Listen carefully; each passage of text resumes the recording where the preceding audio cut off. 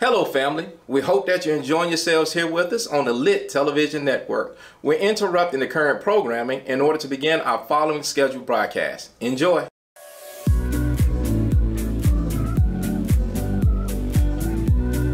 Good morning, good evening, good afternoon, wherever you are in the world.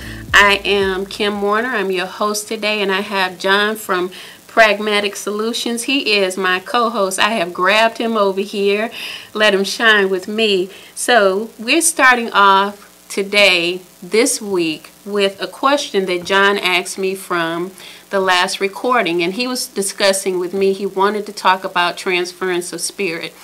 When I look back at the recording, what I found is a lot of information. So we're going to take information from that first recording, piece by piece, and begin to edify you all, ourselves, and anyone else, moving on. So last week, John, you asked about discussing transference of spirits. And one of the topics that weighed heavy was immorality. Why immorality weighs heavy for me is, and that's going to be different for everyone. I understand that it's going to be my opinion, so I leave that with you, but thought-provoking. Immorality has become a collective issue because somewhere down in the decades, prayer was taken out of school. The moral ethics of prayer or even going to church. Now we know that some people feel certain kind of ways about church now, but we also discussed in that first segment that church is within you. It's what Jesus said, the temple is who he served, his own temple, not a church. Jesus never had a church. So these are facts that you can't take away. So once you find yourself looking for truth, you're resolved to really look at what Jesus was doing. Now, transference of spirit can be a good thing or it can be bad. And we want to talk about the immoral transference. So I want to let you know that it's on the table because my driver today, John, said he was working somewhere and the people didn't want to keep the place clean. He brought up ethics. We talked about ethics last week. Ethics is in morality. That means that there's a structure.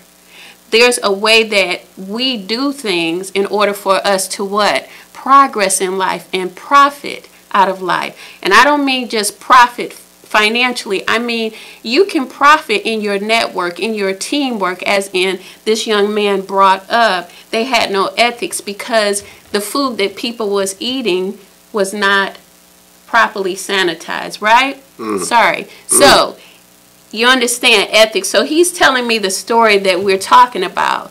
Immorality is not just about, the sexual liaisons that we have, because I want to go there. Everybody thinks that sexual liaisons outside of your marriage is an issue. It is an issue, but we have other areas to cover when it comes to immorality. And when immorality is practiced, there's no morals in the person, or they're not practicing the morals that they could have. So the church back centuries ago, let's say in the times of the Roman age, they brought up doctrines. This is the time when Pontius and all of them were in there and Jesus was being crucified because his teaching was different. He was teaching the spirit, whereas they were teaching more on the physical plane. He was teaching spiritual worship, right? So the transference of spirit through the religious doctrines, and the reason for the church is that we have a foundation that we can come to that brings us into correction and accountability. An immoral spirit is not going to want to be corrected or put on the right course because it's used to the way that it's been doing things. That brings us back to where church, not church, but prayer was taken out of church. I mean, out of schools. Schools needed it because there's a lot of kids that were not getting this information that we're talking about today. The schools have changed as well. I want to say that, but there is a challenge to bring it all back. You bring it back in your own home, in your own communities. You begin to work with those that are and the children more than anything, because each generation that we're able to assist in bringing back, then this is what's pleasing to ourselves, our communities, but God first. I want to add something else. In this book that we study as Christians, it's all about families. What book? The Bible. Okay. Now, if you have other religions, you still held accountable, because family is the core issue. Family is the core of God's divine plan. In the beginning, God created a man and a woman, not just to procreate now, but he did it so that a family would be whole. The man wanted wholeness, right? He was lonely. So we go from there, and now I'll turn it back to you. You know, one of the things when I hear you talk about prayer in school, thing I always tell people when they talk about prayer in school, I said, they had prayer in school when they gave us them regular books that they didn't want anymore. But prayer was in school. Yes. You know, we need prayer, just like you said, in the homes. Yes. But a lot of homes don't have that, so to have prayer in school was for the kids that didn't have prayer at the house. Right. But you know, when I hear you talk about all that you talk about, you know, I'm intrigued by your thought process on covenant. Can you explain a little bit about covenant and how it relates to the family and the Bible and the importance of the word covenant? Covenant is commitment. So first, this is your commitment. We have Deuteronomy 5 sitting here on the table, and you could put it on your table as well. It would be the beginning of restoration for you and your children, or even a community, because Deuteronomy is the commitment that Moses made with God up on the mount. And the reason why, and we're looking at this from his point of view, but we bring it into the context of our lives, right? So we bring him back alive. So Moses went up on a mountain, and God has given him information for the people. Why? Because he wants the stiff-necked people, let's say it a little bit further along, but he wants the stiff-necked people to get unstiff. Stiffness is, and that neck is about pride. You know, you're puffed up. But moving on from there, the commitment that you have, your covenant can't be strong with another person or where you work. It cannot be strong if it don't start at home. That home that I'm speaking of is in the heart.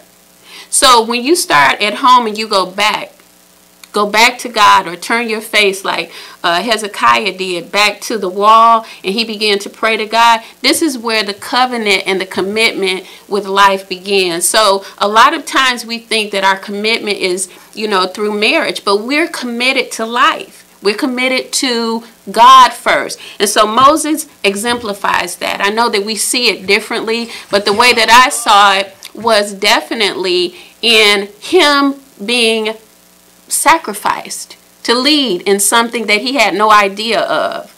You know, he walked into a situation, and then he had to go and deal with people he thought on his own. And no, you just take yourself and say, I am sent me. Okay, so he meets God on the mountain, and he brings in the 10 Commandments. And the covenant is your commitment to God. You see, even when we bring in the context of someone gossiping or talking about someone else, what they don't see is their covenant. They're breaking a covenant with God because you're speaking against God. On a deeper level, this is God and me. God and me and you are talking. Our gods are speaking right now. So if you know, I explained this to one of my the people in one of my classes. God is different for everyone. What we don't understand is that we can serve a God of darkness, a God of lust, a God of hate, a God that hates covenant, hates commitment. This God is who we infiltrate in our lives every day. A God of lack, a God of confusion. But how you turn that around is through that I just said on the table.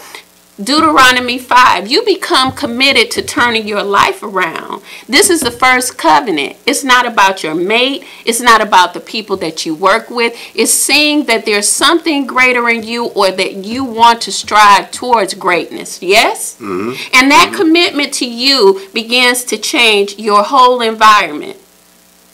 But it's changing you inside first, because commitment is in the heart. So start with you first. That's right. It's the heart of the matter. Mm-hmm. Yeah. Mm-hmm. Ain't no worship without heart. Sometimes you can't even break into worship because things have been so hard in your life that you just want to sit in the hardness. You break through worship with worship, the hardness, it disappears. The hurt and the pain, it disappears. You find that to be a way, and that's changing you. Mm-hmm. That's a key point. It's changing you because worship has come and shown you, oh, praise him.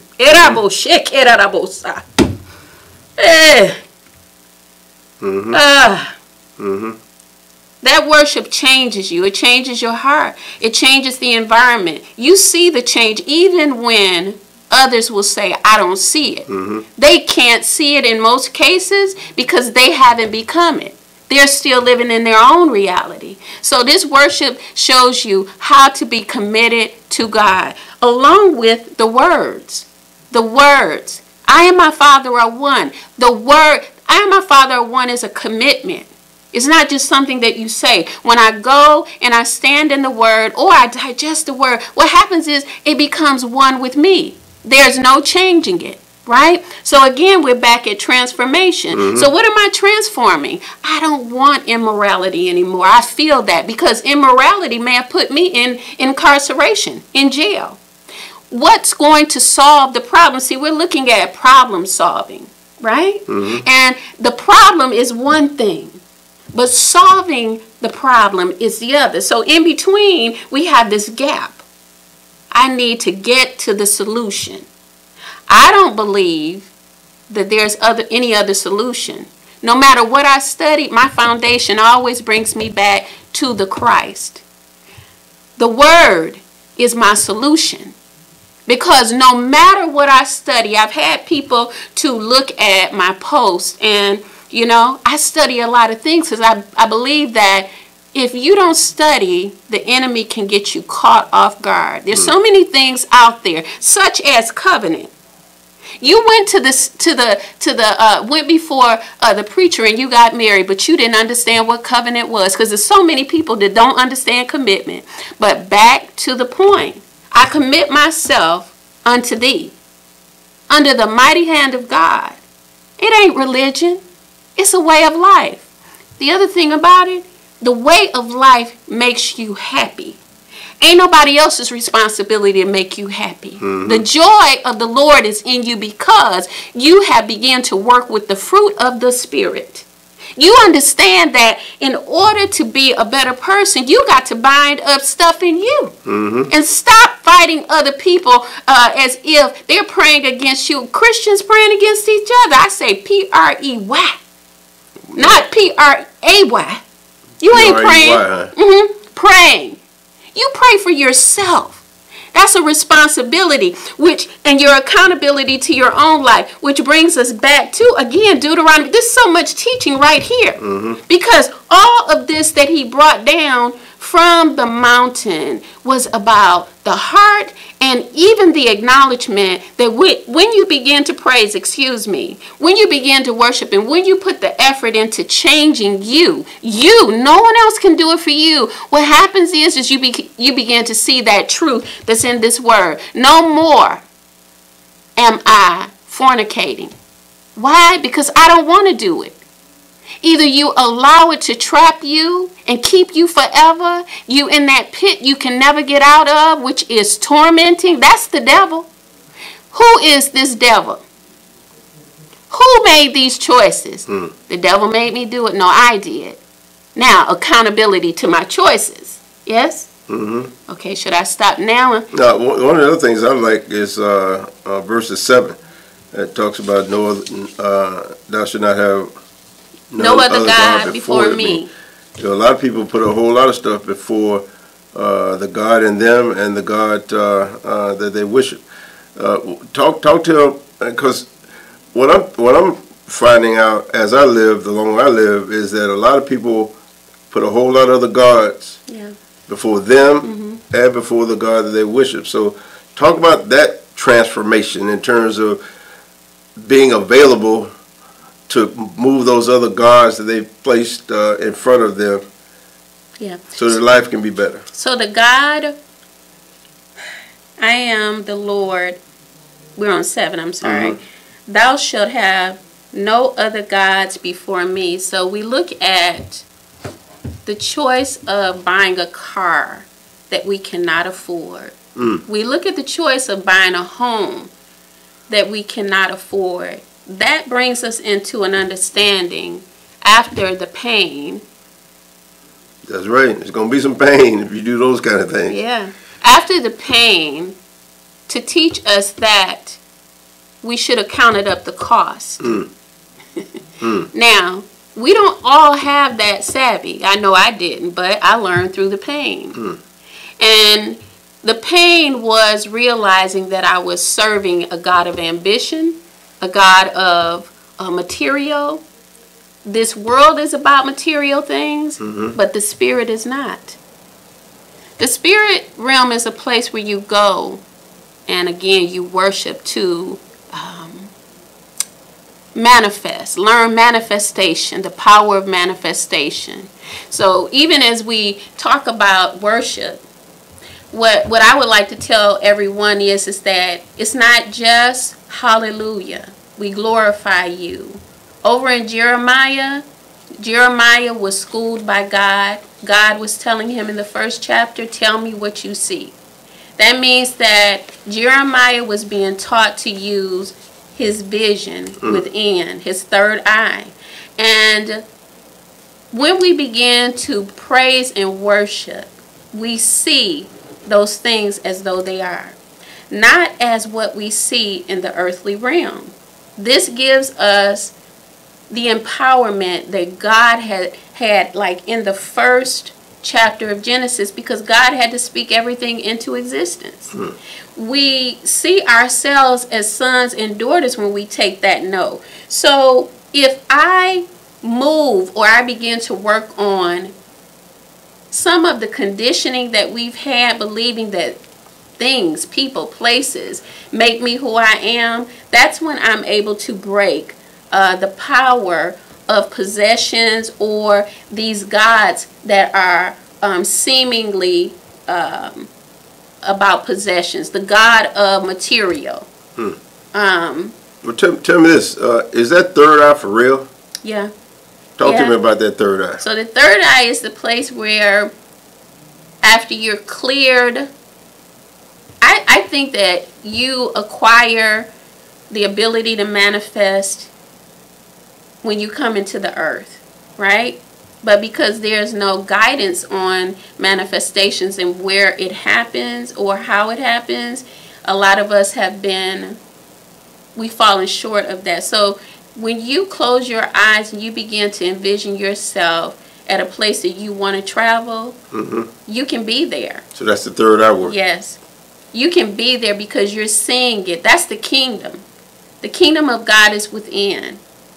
The kingdom means that you are creating a world of your own. It's not a creation of a world outside of you, which is another God. This is the world of God. I mean, of darkness. The earth had been given to the darkness or the devil. I don't really believe in saying devil because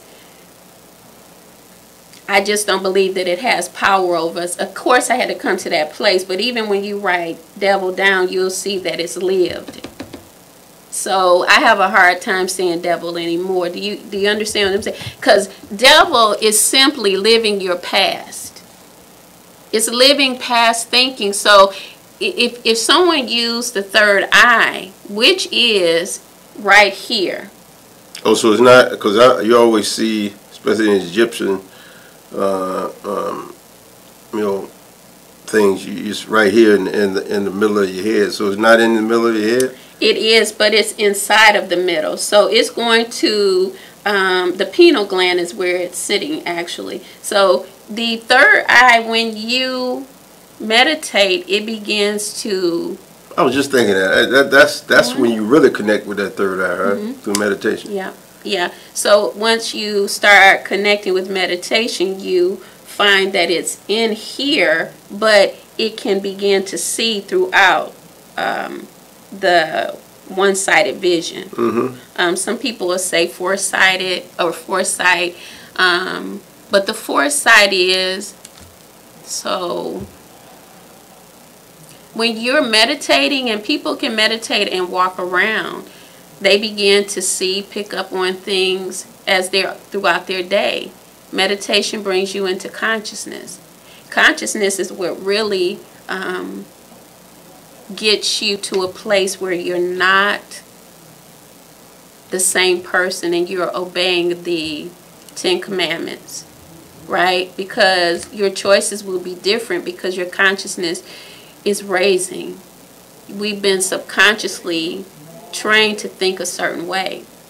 That is untraining, which is what we're talking about here too, because living immorally means that I'm untraining myself from a way. To get into morality means that I'm retraining, which, you know, when you go back to the scripture, it says, thou shalt have no other gods before me. That means that I identify with the God that's truly before me. I identify that I have been a person that worshiped material things rather than the God of spirit and truth. You see? And so from there, my trajectory changes because I've learned something more than what I knew before. You know, I hope I'm clear. I actually wrote devil down, and then and it is lived. That's amazing. That's illuminating. Talk to me about this. I've always had, and I've always wanted to talk to somebody like you that can go deeper. Why is it that in our community we don't like cremations? We like to waste $5,000 on laying somebody out in the church, and you know, and these funerals that I go to, or not I go to, because you know the funerals that I see where people be laying on the casket and crying, talking about they want to get over in there. I always want to know, why don't they rise up? And I bet they won't want to get in anymore. But the bottom line is that, why is it that we don't do cremations? What's you know, we go back to the dust anyway. Why not just accelerate it and get back there quicker and not spend $5,000? You know what I'm talking about. It's still in the same perspective that the body of an individual has become a god rather than us understanding discipleship brings you into detachment. Okay. So, you know, emotionally, we don't know how to detach. It is painful because we're living in two different worlds. We're living in a world that says, I'm spirit and truth. You know, I'm born of spirit. But the other part is the reality of death on this side of heaven in the earth is not something that most people face. And you have to face things within yourself. The other thing is that I found I was afraid of death. But when I became saved and Holy Ghost filled, it doesn't matter. It stopped. All right. On cremation, they believe, some people believe that you're burning up the individual. They don't understand that the spirit has went back to whence it came from. And because of that conflict and maybe no teaching in it, some people feel like, well, you know, I think it's wrong to burn the body, and that's an attachment. It's information that has not been shared where people understand it, but more people are doing cremations now because burying was more expensive. Now cremations are becoming more expensive because it's a commodity. I hope I answered you. But so you did good. You did good. The other thing in verse 22, it talks about thick darkness. You know, when I look at thick darkness, it's darkness is darkness. What are they really trying to say? What do you think they're really trying to say when they say in that second sentence, at the end of the second sentence, thick darkness?